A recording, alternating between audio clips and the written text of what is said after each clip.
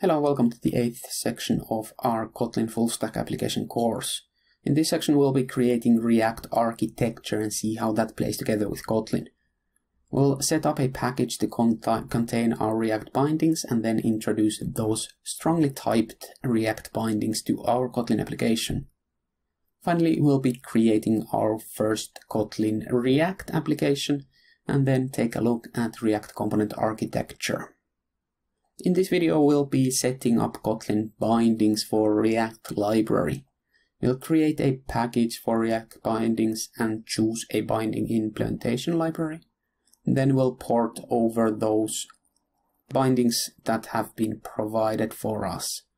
And finally, we'll take a closer look at those wrappers and see how they match the React library on the JavaScript world. Previously, we had a main function that printed out hello world or hello web back into the console and then made an XHR request.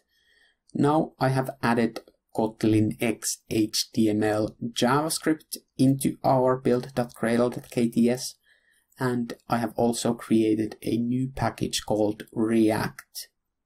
This React package contains React wrappers that have been provided by JetBrains, the creators of Kotlin language, and we are now using them to match the dynamic world of JavaScript into a more strictly typed world of Kotlin.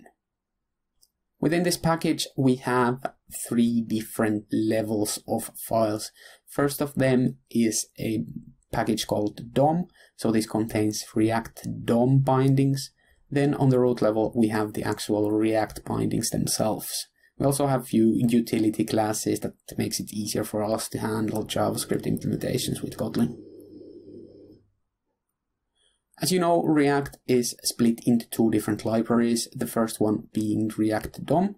React DOM handles the DOM manipulation from React, so it contains the shadow DOM implementation. It does the diff checking when we create or when we modify our React components, and then it paints them into the DOM if there has been any changes to our needed rendered elements. The other part then is the actual React library that contains the application flow, the architectural considerations of React, and then the lifecycle methods of our React components, as well as state and props. If we take a look at these guys, let's jump into React DOM first. React DOM is an external object and it has an annotation JS module.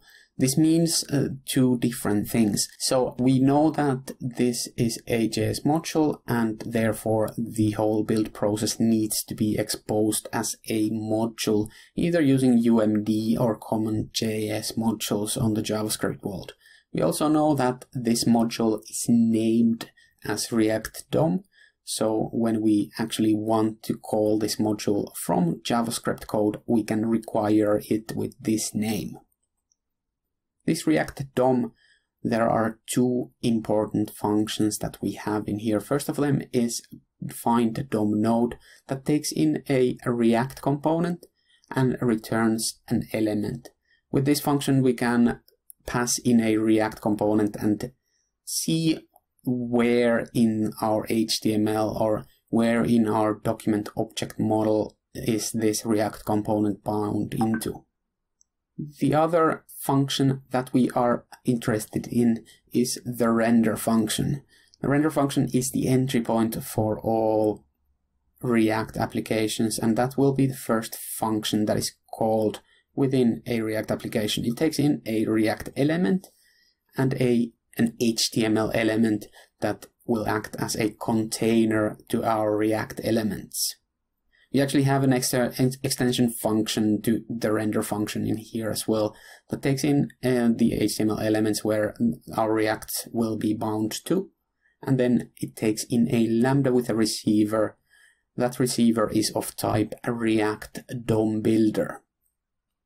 If we jump deeper into this React DOM builder, we can see that it extends tag consumer interface that is defined in Kotlin X HTML.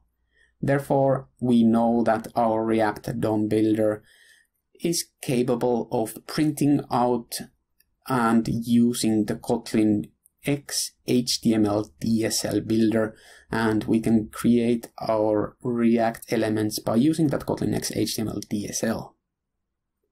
The other important or interesting thing in here is the React element itself. So if we jump into this React element, we can see that it's just a simple interface. And when we take a closer look at a React component class, we can see that the render method within our React component responds with a React element.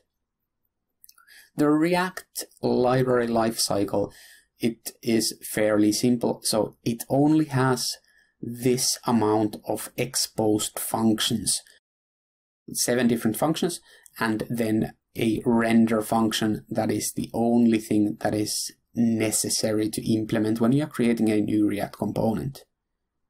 This Kotlin binding implementation of React component exposes all of these functions as open and then an abstract render function. We also have a few properties in here, the first one being props and the second one being state. As you know, React has 2 different data type of objects. The first one being immutable props and the second one being state, that contains the React component state and might change between the application lifecycle. We also have a React component wrapper in our bindings in here.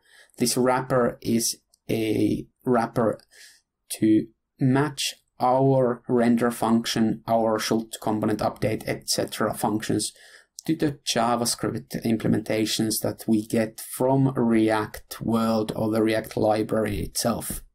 That way we are not exposing our own implementation of these functions, and we can just call and make some Kotlin specific modifications to our data with these render and other functions. With these bindings, we are finally able to create our first React application and write that in Kotlin, and especially it is good because we can write it in a type-safe way.